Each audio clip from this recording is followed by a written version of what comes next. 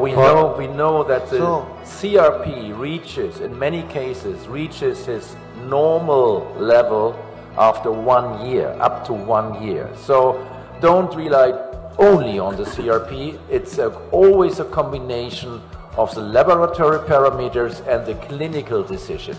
If the clinic looks good, the patient is pain-free, there's no redness, no swelling, nothing, then you can wait and observe the CRP, in my opinion. So if any other things are okay, see and wait. So we wait for another, so how much time? So it's maybe 3 months with the spacer inside?